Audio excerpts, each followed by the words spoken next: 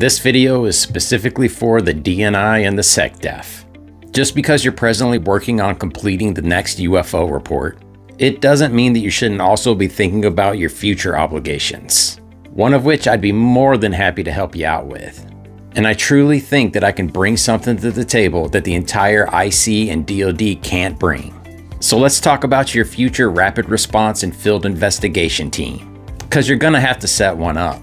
Because that requirement is in the National Defense Authorization Act. And it's gonna congressionally mandate that you set up a team that can rapidly respond to and conduct field investigations of incidents of unidentified aerospace-undersea phenomena. And when you do those investigations, I'm sure you're going to want to talk to any of the witnesses of those incidents. And that's where I come in. Think about it for a second. If you were a civilian that just witnessed something that shook your understanding of the world we live in, would you be more comfortable discussing what you just experienced with stiff-suited, badge-flashing government agents? Or with that dude from TikTok that makes those videos about UFO stuff, who's infinitely more relatable to the general public than yourselves?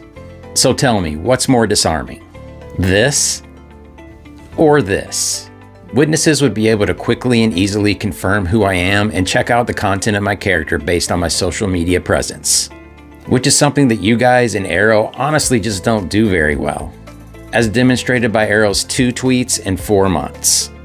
And you don't even really have a presence on UFO Twitter. Or do you? And as an added bonus, if I was on the team, I'd be able to make short, concise videos summarizing what has occurred. That could be presented to you and help you get an understanding of the event quickly and easily.